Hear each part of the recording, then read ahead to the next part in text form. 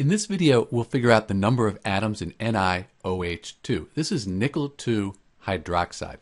Let's write the element symbols down. First, we have nickel, oxygen, and then we have hydrogen.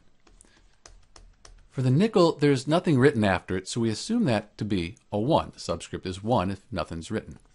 For the oxygen, the same. One of those. But because this whole thing here, this OH, it's called the hydroxide group, it's in parentheses, we multiply everything by 2. 2 times 1, 2 oxygen atoms. Hydrogen, we said that would be a 1 as well. 2 times 1, 2 hydrogen atoms. If we wanted to know the total number of atoms in NiOH2, we just add these up. 2 plus 2 is 4, plus 1, 5 total atoms in nickel 2 hydroxide. Sometimes you're asked to figure out, for example, how many oxygen atoms would be in 1 mole of nickel 2 hydroxide. To figure that out, you multiply the number of oxygen atoms times Avogadro's number. 2 times Avogadro's number, that gives you the number of oxygen atoms in 1 mole of nickel 2 hydroxide. This is Dr. B, and thanks for watching.